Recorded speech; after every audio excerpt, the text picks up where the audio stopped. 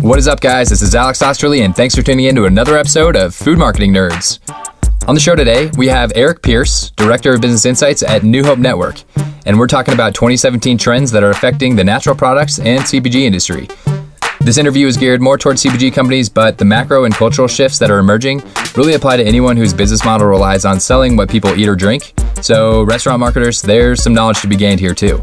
Eric and his team are extremely tapped into the industry, and they just released their yearly 2017 report, which is a pretty big deal, and you're going to get to hear about it all today. So if you're interested in where the industry is headed and niches that are starting to emerge, you're really going to take away a lot from this episode. So let's go chat with Eric.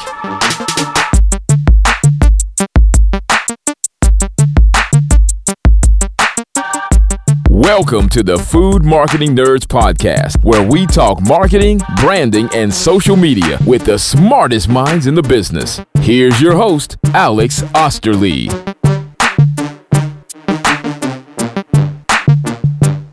So Eric, welcome to the show. It's great to have you on. Hey, thanks, Alex. Yeah, I'm looking forward to our conversation. So can you tell our listeners just a little bit more about yourself and what you do? Yeah, sure, absolutely. So my name is Eric Pierce. I work at New Hope, and I am a Director of Business Insights here. I work for our next brand of data and insights consulting services. My main role here is really to leverage the unique power or the unique asset that is New Hope within the natural products industry. As the host of both Natural Products Expos East and West and the NBJ Summit every year, as well as Ingredia, and also publishers of trade journals serving all aspects of the industry. So my job is to turn all this unique insight and data into consulting that will help further fuel the growth of the industry and help those who participate in the industry be more successful. So a lot of our listeners already know and are familiar with New Hope and Next. For those who aren't, can you give a little more background into the industries that they cover and I guess your areas of expertise? Yeah, absolutely. So New Hope serves the entire natural products industry, which would include the functional foods business as well as the natural and organic business, personal care, and home care, as well as the supplement business. So all of those businesses have coverage through our trade journals as well as space and time at the expos every year.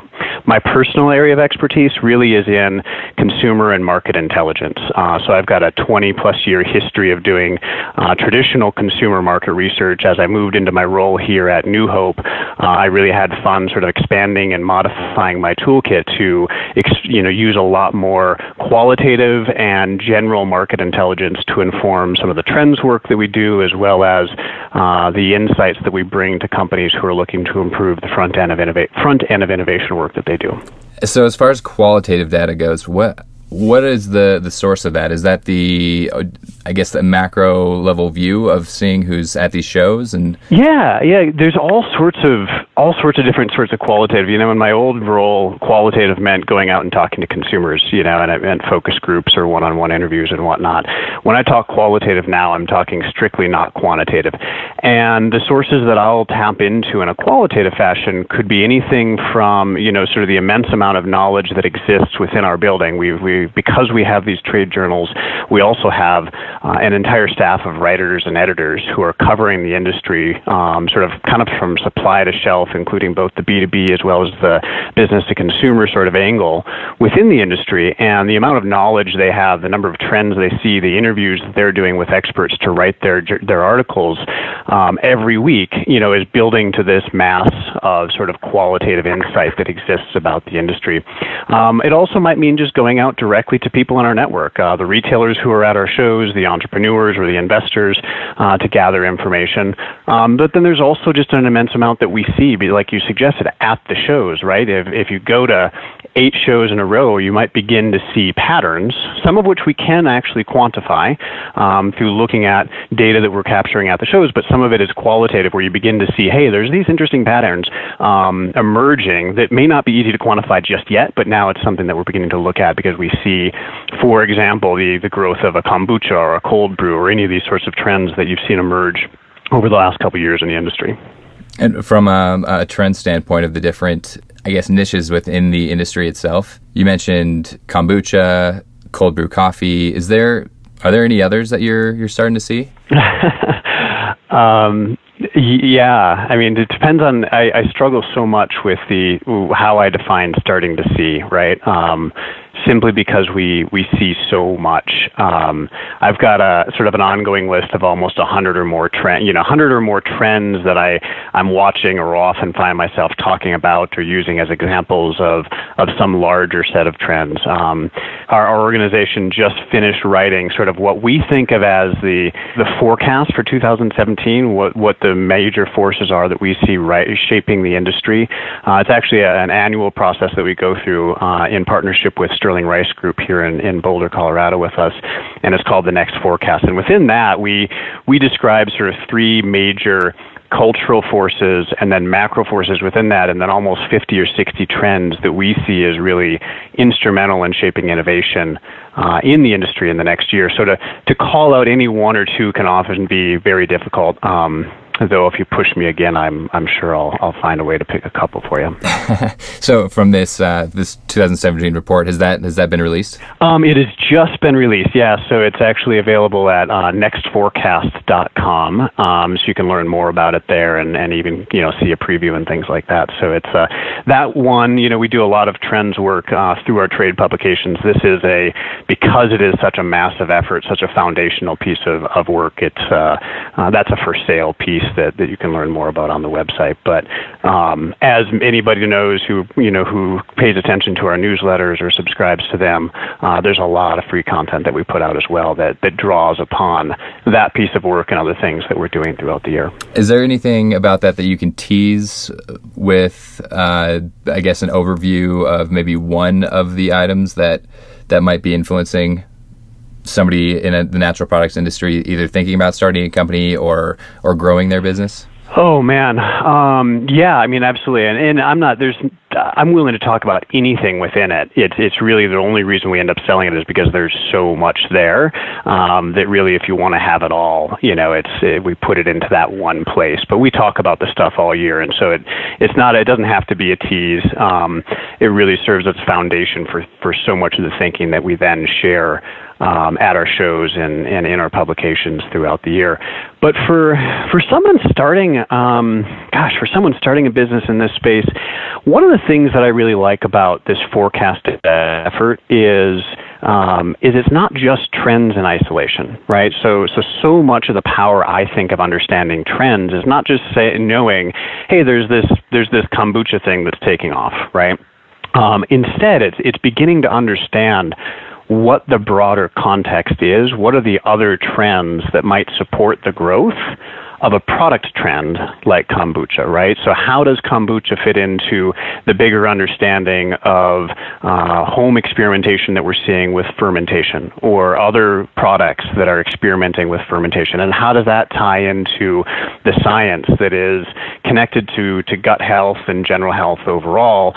And how does that kind of then expand into different aspects of macro forces shaping the industry? And this book is designed to kind of make those connections. What we really describe that I think are important things for anyone in the industry to understand is, what are these macro forces? What are these cultural forces that are creating the sustainable momentum behind the trends, right? So the fact that chia doesn't just come and go as a fad, in our opinion, is really because there's a lot of other things supporting that, right? The fads like weird experimental foods like the cronuts, and other things like that, they're fun and they're playful, and it's kind of like the fashion industry. It's great to throw out some crazy stuff, just to kind of keep people interested and moving through the door and doing different things.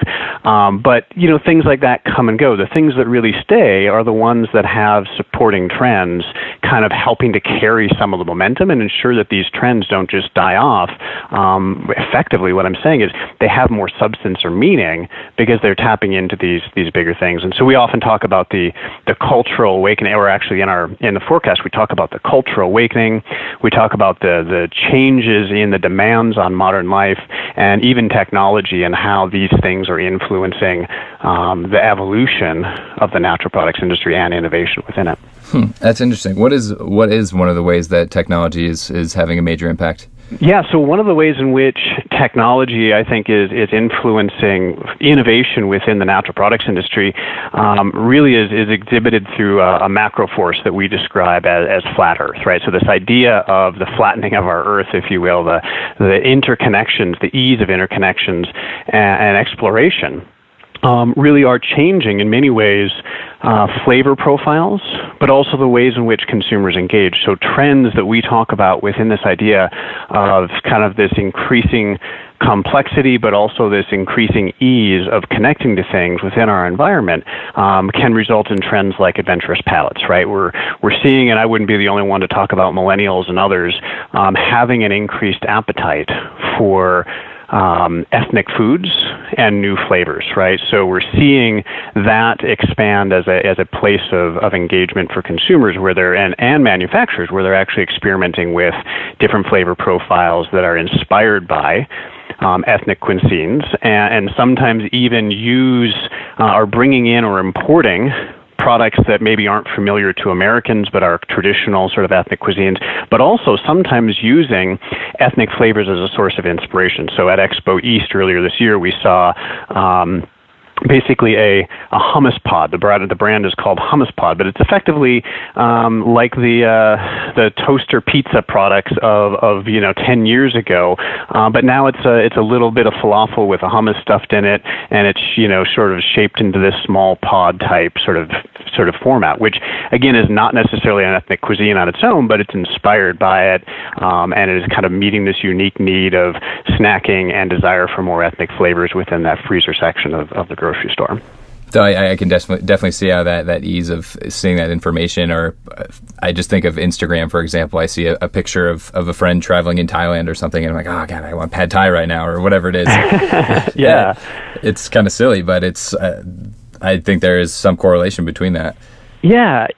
One of my favorite anecdotal stories to tell is one that often comes up when people are trying to talk about millennials, right? And sometimes you get a lot of this sort of millennial backlash of, millennials aren't a lot different or this or that, or people kind of want to believe a certain stereotype about millennials and or just put off, any of the thought that, maybe we've overhyped this idea of millennials really being this distinctly different generation. And one of the things, especially when it comes to thinking about millennials and their orientation to food, that I like to point out to people or remind people is that the millennial generation is the first generation to grow up with things like Instagram, right? This is the first generation of U.S. consumers to grow up with almost instant access to any information that they want, right? And how that relates to food, I like to paint the picture for people of my generation, right? I'm not that old, but my experience growing up is distinctly different than a lot of people more recently, right? When I grew up,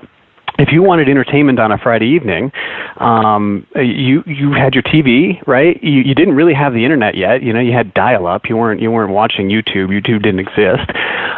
You were going to the movie theater, finding something social to do out and about, or you were going to Blockbuster for a video, right? If you think about the role that food documentaries, do you think about the role that Instagram can play? You think about the role that immediate information and idea sharing can play.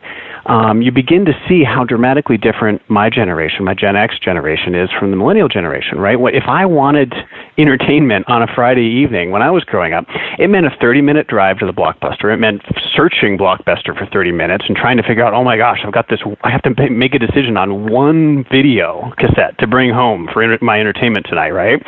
So you toil and you worry and you think about it. In 30 minutes, you pick something out. You've got this big sort of opportunity cost of it. This isn't the good one. I've spent all this time picking it out. I've got to drive back home, and then I watch it. And then I've got to return the I've got to return the thing, right? So the amount of investment that went into picking one video for entertainment was relatively large. Today, and by the way, when the investment was that large and the opportunity cost was that big, no one was picking up Food Inc., right? No one was picking up food documentaries to take home on a Friday night. I mean, maybe somebody did, right? But that wasn't what you were doing unless you were already crazy interested in the topic. Today, you can pick in minutes what you want to watch, and there's no opportunity cost. If you don't like it, you click to something else and a moment later. The opportunity cost of experimenting with information and ideas is almost zero. And the millennial generation is the first generation to grow up with that kind of opportunity for exposure to ideas related to food that no other generation has ever had before. And I think that in a huge way, while I'm not saying millennials are the only ones causing this food movement and evolution in this space, when we talk about millennials really being oriented to food and to more progressive food ideas differently, I can believe that the role of information, this flattening of the earth, the connection, the ease of connection and sharing ideas really can have a major impact in how this generation has grown up and become oriented to these sorts of topics. And that is a really interesting insight about the opportunity cost of exploring new content, because I hadn't even thought of that. I would have never watched Food Inc. or any of these other documentaries about food if I was going to Blockbuster to get the next new release DVD, because it's, again, there's so much that goes into choosing or renting. Plus the cost has come down so substantially to consume this content. So that's really interesting. And again, it's, oh, you watched Food Inc. Would you like to watch Fat, Sick, and Nearly Dead? And then you just keep going down that wormhole of all these different pieces of content. So that's really interesting. Is there? So I'm really interested in this report, and I'm sure our listeners are too. As far as taking kombucha, for example, and we're looking at maybe a more acidic base or flavor profile that people's preferences are shifting toward. I'm trying to identify the cultural shifts that would lead to something like that. I mean, is that something that's covered in the report? Yeah, I don't, generally speaking, I'm not sure we tackled, kombucha specifically this time around, but the framework for thinking about that exists. And the framework for thinking about that one really ties into the cultural trends. So again, we start with cultural trends, and then we zoom into macro trends, and then we zoom into actual product trends, right? The cultural trend that shapes and creates the opportunity for that is something that we call cultural awakening, right? So this is the gradual growth of awareness, if you will, and connection to ideas within the marketplace. So increasingly, we're seeing that a lot of what is shaping the evolution of this space is this spread of cultural awakening through in a population, right? It's new awareness to previously unknown issues or ideas, and it's influencing sort of both business and I'm very excited that it's actually driving more conscious business thinking and conscious business practices, but it's also driving and influencing more conscious engagement in food choices and awareness of topics that we hadn't previously thought about. So within that awareness, one thing, and within this idea of cultural awakening, one of the things that often triggers consumers are these sort of negative products, the watch out ingredients, right, or the lightning rods out there. You think GMOs, think organic versus non-organic, think, confined feedlots, all these sorts of triggers, as well as individual ingredients, things people don't feel like they can pronounce, or pesticides, or sort of stabilizers and fillers that people believe are in their foods.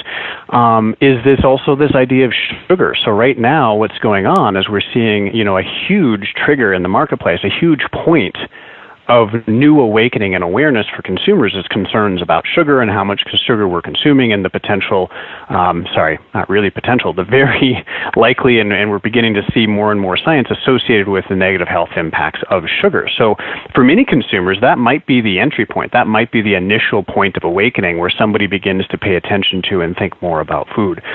For others, that's just another step in the journey or another issue for them to think about. If we go down this path of sugar, we find our way, and I'm not saying this is the only path to kombucha, but I'm saying within the context, this is one of those things that you can begin to see is that as people begin to say, oh my gosh, I shouldn't be drinking 2 sodas a day, right? They begin to look for their alternatives. What are the alternatives? What are the lower sugar alternatives? And kombucha, with its, like you suggested, more sour, sort of astringent or vinegar sort of flavor profile, and I think has captured a lot of consumers' attention, not only because it ties into fermentation and sort of gut health and probiotic topics, but also because it offers up, at least for many of these products, many of them are far too sweet, in my opinion, but at its base level, many consumers are potentially seeking out a kombucha because it is a different flavor profile. It is satisfying, and for many, thirst quenching in a way that it offers an option to replace what would have been a sugary beverage within their daily habit or routines, if you will. All right, that makes sense, and I love kombucha, and a lot of the kombucha that I drink is it is sweet, a little bit sweet, but the sugar content is extremely low. So it's kind of that, it scratches that itch of wanting that bit of sweetness, but it doesn't have any of that same nowhere near the same amount of sugar as just a straight fruit juice or a soda. So. Yeah, and it allows you to get back to thinking about beverages as a functional item. What's interesting, a couple of us were talking about this over lunch the other day. The Coca-Colas, the Dr. Peppers, even the 7-Ups of the world started as functional beverages, right? They started as things you would buy at a pharmacy, right? They started as herbal concoctions that had a functional benefit for consumption. And they've lost that, right? They've lost that as they become, strictly sugar-sweetened beverages with artificial flavors and things. But what we're kind of doing is we're kind of going back to this idea of let's think about, in many ways, our beverages as functional beverages. Let's get some benefit out of it if we're going to consume it. And I wouldn't say everyone's thinking that way, but we're seeing definitely a lot of innovation in this functional beverage space. Something we just came out of Expo East is really almost that turnaround that I was describing. We're seeing a lot of now what I would call herbal tonics or herbal elixirs, but these are ready-to-drink beverages, right? So the natural products industry has always had their tonics and their elixirs, or things that you might dilute and mix with water, or things you might take for, you wouldn't drink it for, you wouldn't necessarily drink it for enjoyment. You'd drink it for its functional or medicinal benefits. And instead, what we're seeing now is people really experimenting. They're taking the vitamin water idea of 15 or more years ago, whatever it was, and kind of blowing that up and saying, it's not just vitamin water and Gatorade anymore, but there's a lot of different things we can do, and maybe energy, right? Every energy drink that was out there. Let's start exploring the other kinds of functional benefits that we can approach with beverages, and let's do it from this natural perspective with herbs and other supplemental ingredients. So are you familiar with the book Blue Ocean Strategy? I am not. I'll have to add that one to my to read list. It's I've actually never read it, but one of our previous guests is the CMO of White Castle, Kim Bartley.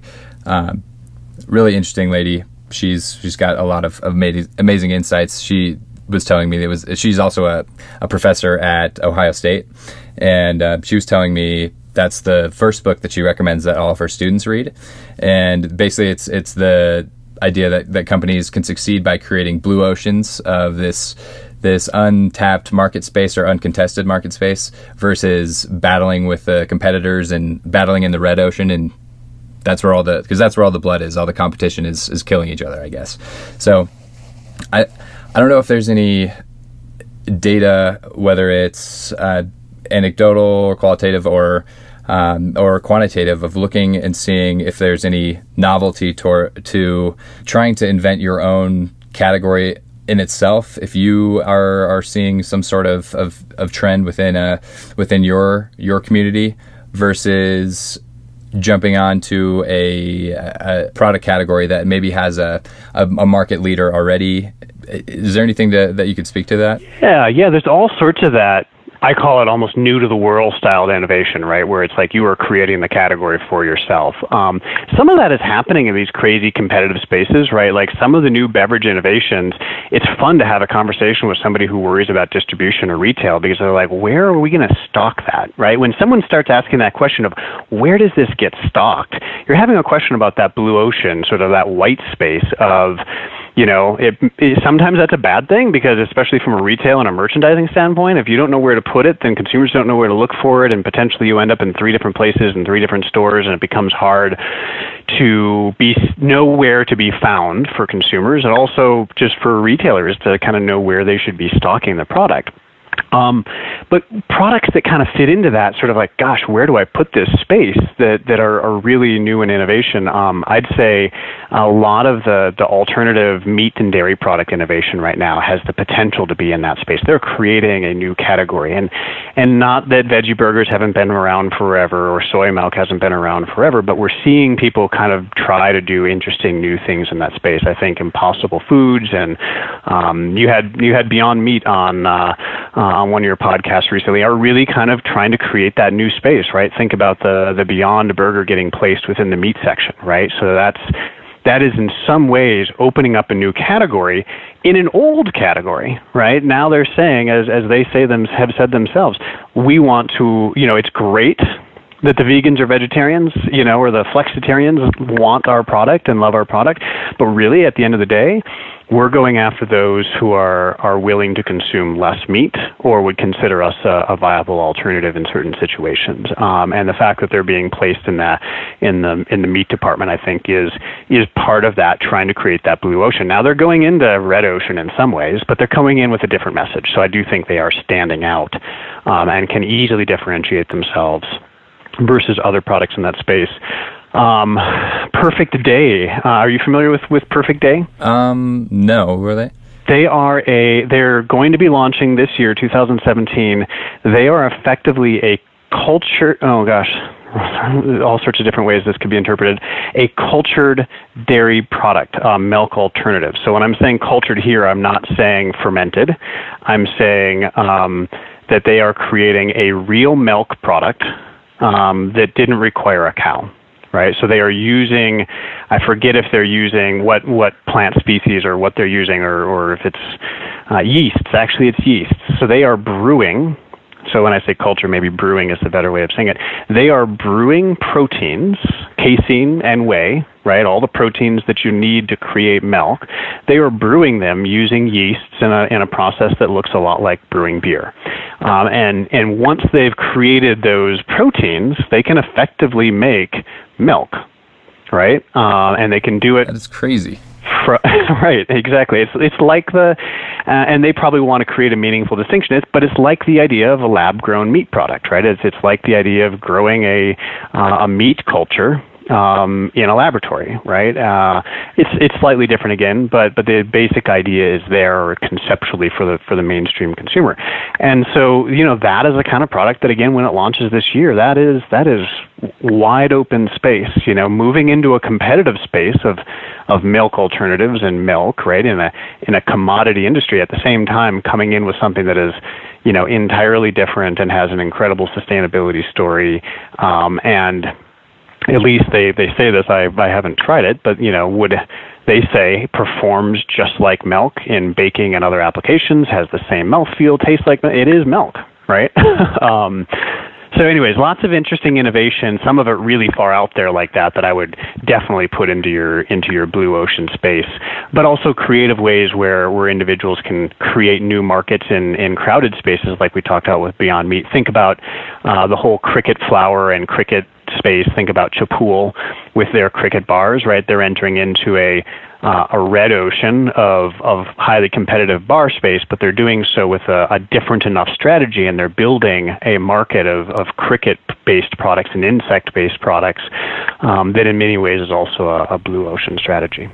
That's really interesting. Have you tried the milk substitute product, or the I don't even know what you would call that? I have not. Yeah, I play with that idea some too, of like, wait, can you call this milk substitute? What do you call this? Is it vegan? Is it not vegan? Clearly it's attractive to the vegan consumer group, at least some of them who opt in for animal welfare reasons. That is their reason for creating this product, is to to create the environmental and the animal welfare benefits that one can create from taking the cow out of the milk creation process. But yeah, what do you call it? Where do you put it? I have not had a chance to try it. It's very interesting. I'm excited to see how it performs and how it does. And if all goes as planned, they should be launching in 2017. That's really interesting. And I could sit and ask you questions all day. Your work is really interesting, and you guys have some incredible insights.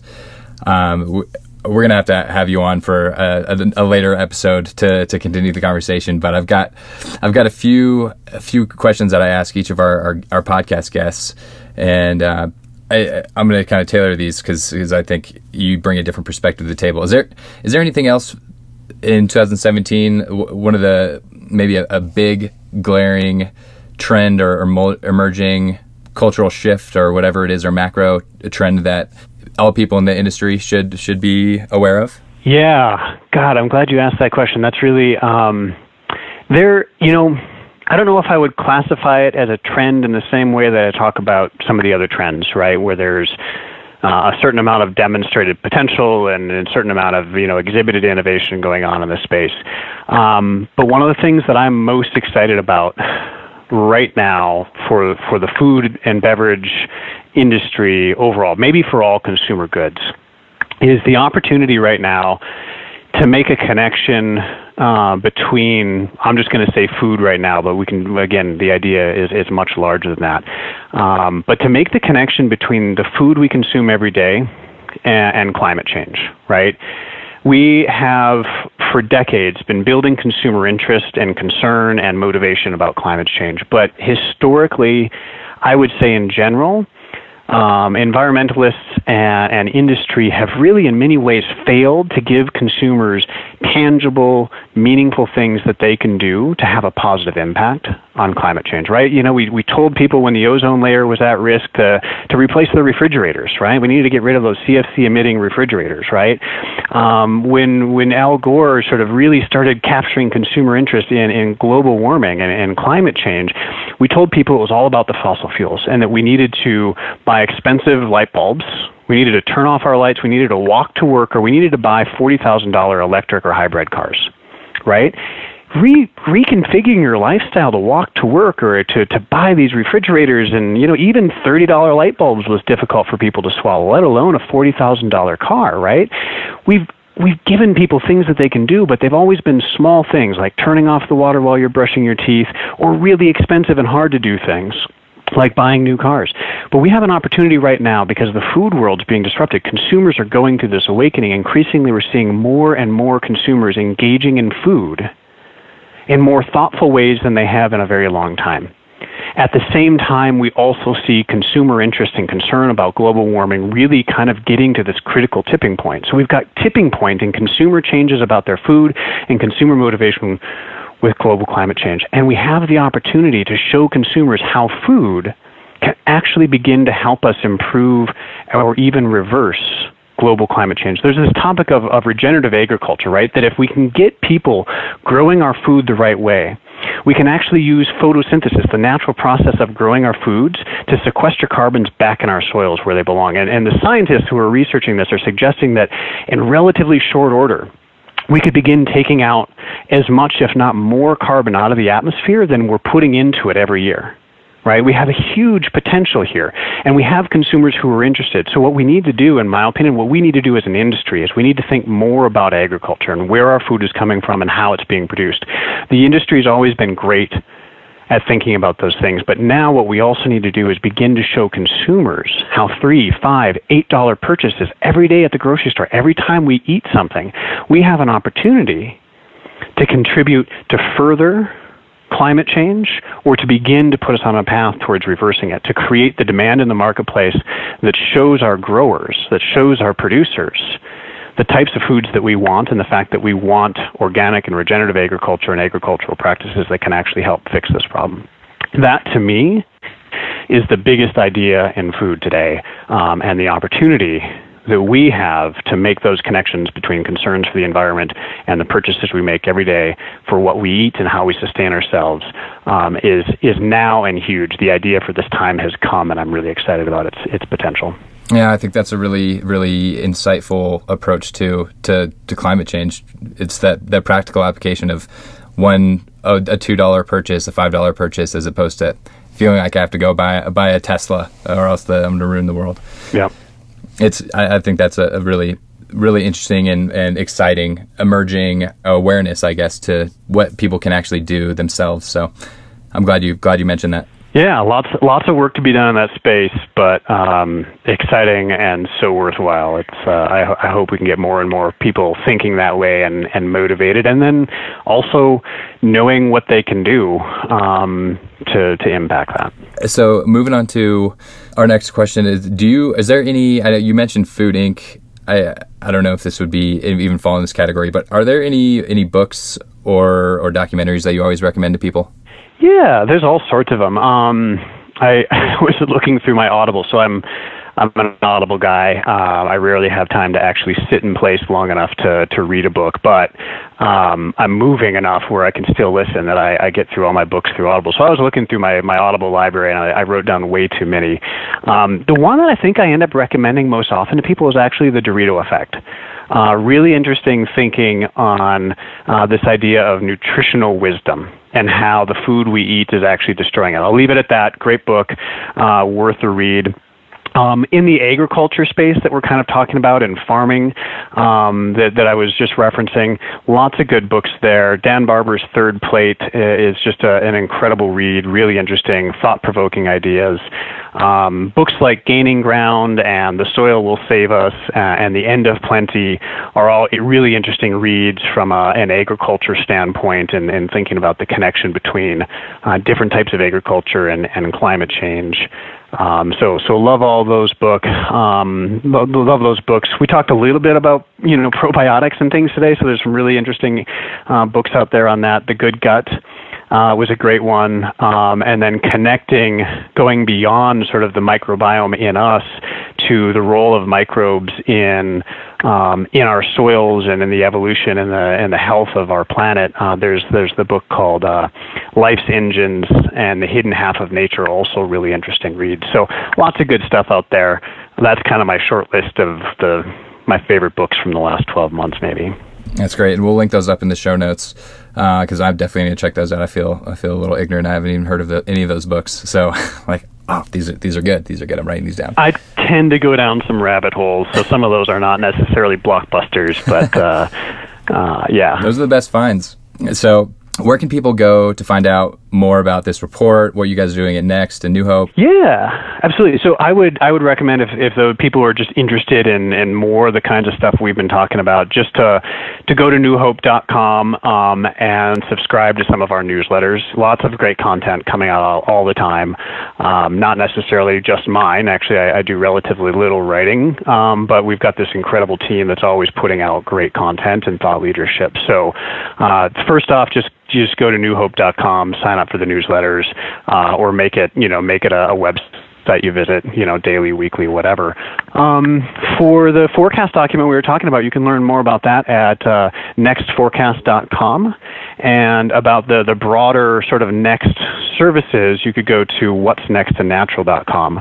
And that is the longest URL ever before you put it in the .com, but it is what we do, What's Next and Natural. So, well, Eric, this has been great. We're going to have you on the show as a guest in the future because there's just so many other questions I had popping up, and your insights just continue to grow, and you have this great information, and I'm sure everyone in our listener base enjoyed getting to hear what you had to say. Great. Well, Alex, thanks for making this possible and giving us all a forum to share these kinds of ideas and conversations with others. And thanks to those who listen as well. So.